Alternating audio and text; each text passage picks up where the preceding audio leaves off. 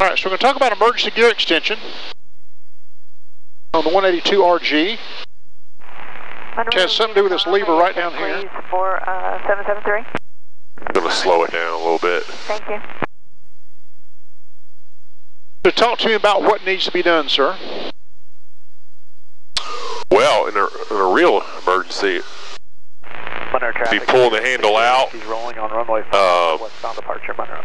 You would put it in gear down position first. And we'll pull a gear pump to simulate a gear failure. So we put the handle down, there's no action. Runway 5, Monroe traffic. So now that the gear's down, the gear handle's down, we'll pull the handle forward. Okay. It'll be a little tricky to get it out, and then pump to get the gear down. So it just pulls straight out? Yep. There you go, and then start pumping.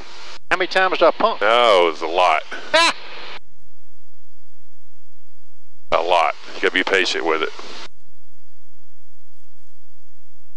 Not feeling any pressure, is that right?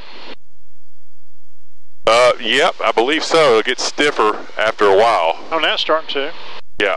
On 20. A lot of I pump. get anything out of here? Oh. Yeah, it's coming down. Yep, you're about 2/3 of the way. You look in the gear mirror. Now it's pointed straight down. You're getting close. 30. Monroe traffic, Cirrus is left crosswind for runway 5, departure to the west.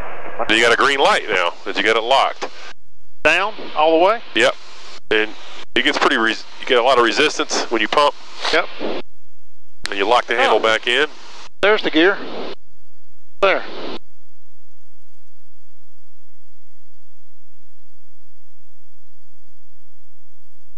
That's how So it's the done. thing is, so you would pull the pump. Yep. You put the handle down.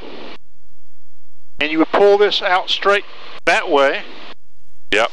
And then you would pump that. It took me about between 30 and 40 times.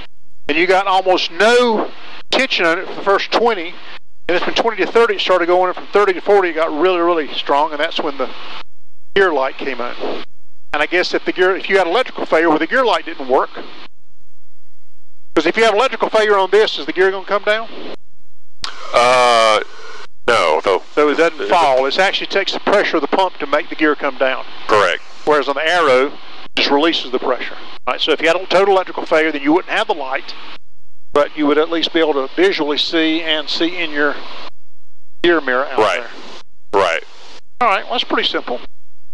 And what speeds would you do that at? I noticed you slowed the airplane down before we put some flaps on. Well, can't tell what speed we slowed down to.